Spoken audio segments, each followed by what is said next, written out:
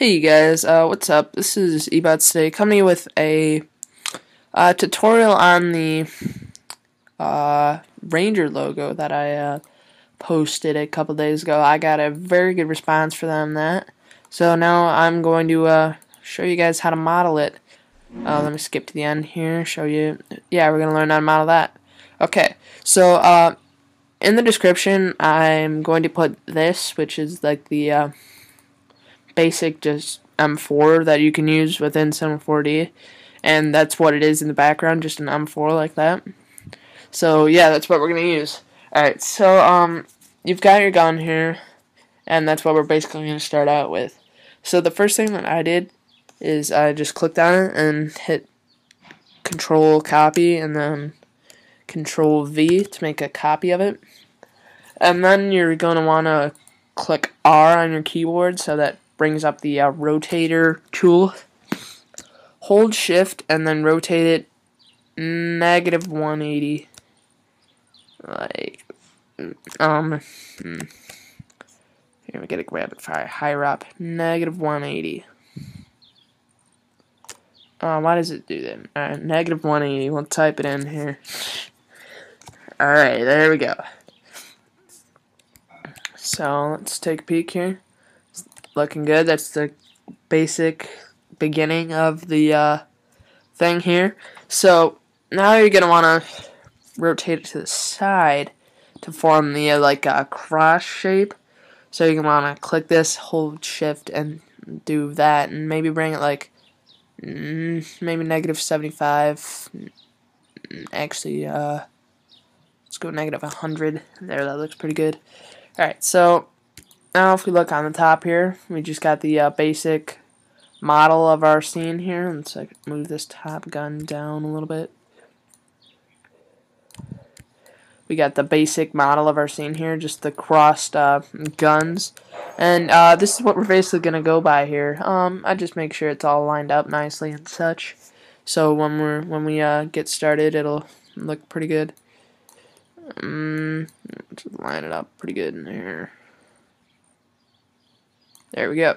Alright, so now when we start actually modeling it, it'll look pretty decent.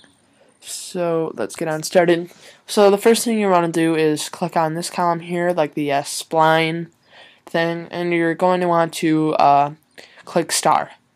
And when you first look at it, it'll be like a eight pointed thing, and it'll be straight up and down, but we'll fix it. So the first thing you want to turn the points down to 5 and change the inner radius to 85, so it's like more of a pointier thing like that, and that looks pretty good. So now you're gonna want to like hit the R tool and rotate this 90 degrees like that. Alright, let's just type in -90. Alright, so now if we take a look up top here, it looks pretty good. That's just the basic setup of the whole thing, pretty much. So if we click on the star now, you've got everything set up pretty much, and we can get on started. Or get on started. We've been started. We can now extrude it. So now you're gonna want to click extrude NURBS and drag the star into the extrude NURBS.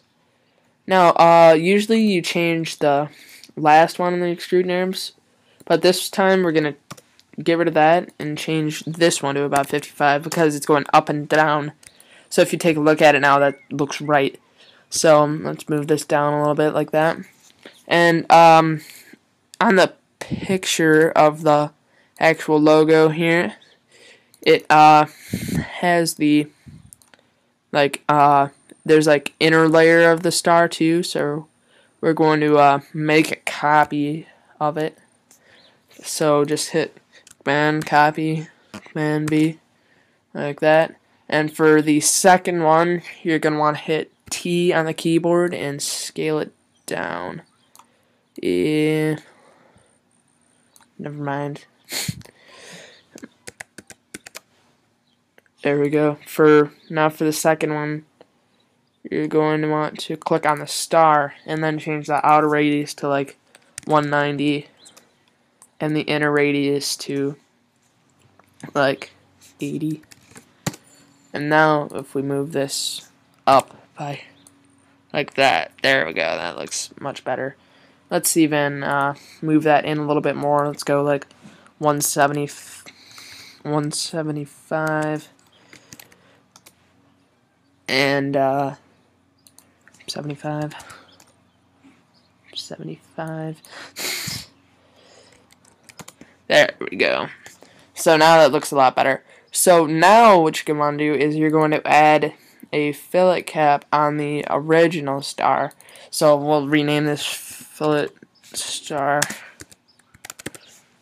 Like that. So now if we click on this, go to caps, and then for the end you're going to want to add fillet cap like such, and bump the radius up to like 15 or so. So yeah. And let's lower this a little bit like that. So now if we take a look at it from the top, click like that, maybe we'll get a little side view. If we render this out, that's looking pretty nice so far, so let's keep on going. I'm going to just group up my guns just by highlighting both and hitting Alt-G, and then just rename these guns. And even this star, the second one we made, still even looks kind of big, so I'm going to make it 150 for the in radius, and I'm going to make this like 65. So now, look on top here. Yeah, that looks better. Alright, so, we're looking good now. So let's just group these stars up too, just by hitting Alt-G, and this just makes everything easier to work with, like that. So now let's get some materials going. As you saw in the example picture here, if we look, we got like the golden material, a black material, and a silvery material, and those are our three basic colors. And on the guns we got a grayish material, a bit darker than the silver. So let's make those. So on the picture it seemed like there was like a texture to it.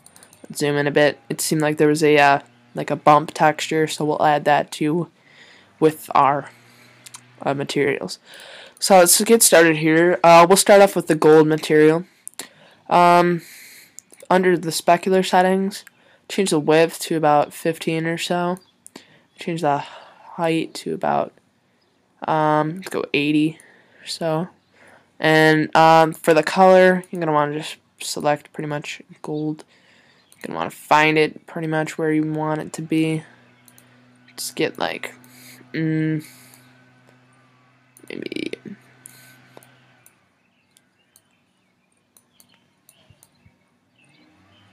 like that, and we'll get our reflection on there.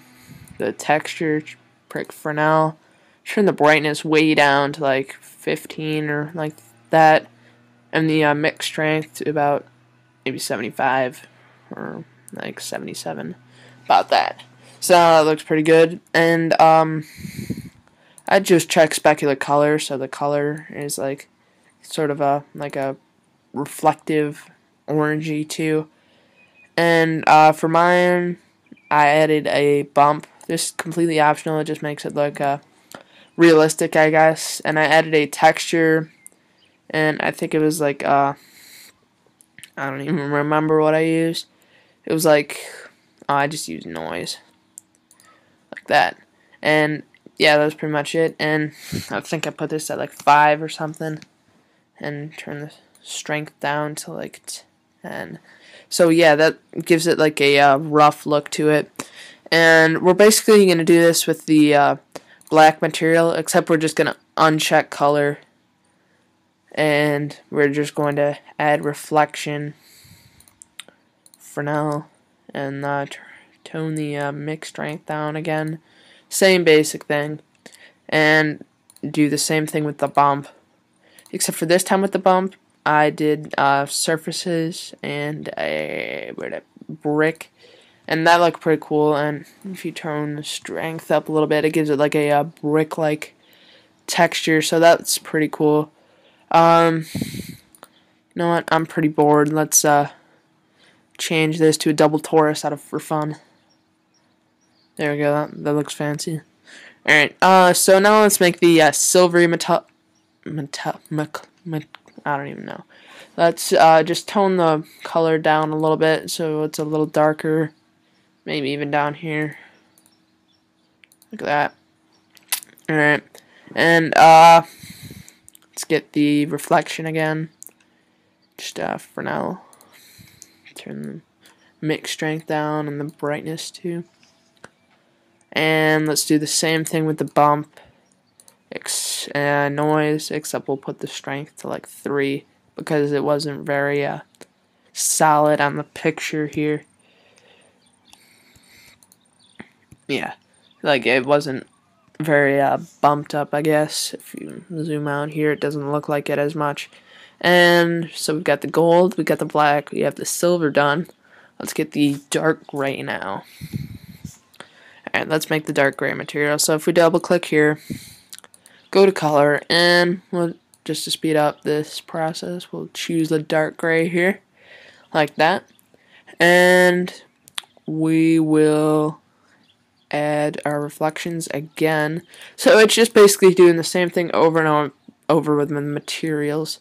Just making sure everything looks good. And the bump for this one, we load a texture, noise, and the bump needs to go way up on this one, maybe like 55, because of, like, if you look at the picture, it seems like a very rough texture that's on those guns. Maybe not 55, let's put it like 35.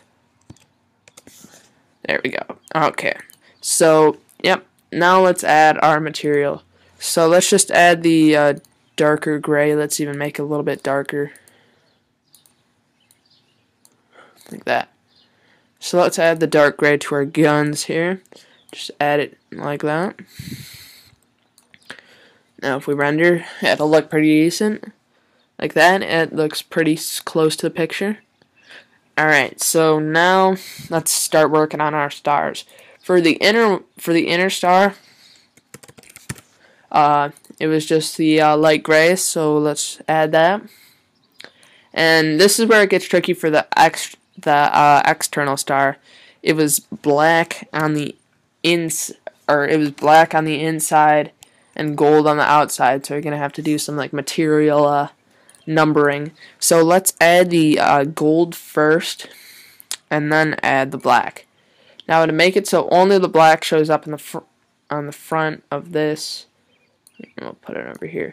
To make it so only the black shows up on the front, you want to go to selection and hit C1.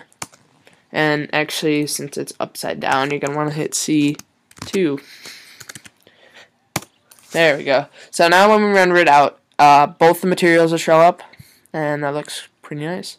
So, and you got this material on the inner star, and okay, so that's looking good. So now let's get the like arch going here, this right there, like that. Now this arch won't perfectly match the picture, but it'll be pretty close. So let's go in here and click on arc. So you're gonna want to change the type to ring. Let's take a look at it here. Let's move it over like this so we can work with it. And change the plane to XZ, so just flat like that. And let's take a peek at it here. Let's actually want to rotate it like that, so it'll line up with the logo pretty good. You want to find the place where it'll kind of be like that. Just put it like 135. Alright, so now let's start to sorry guys.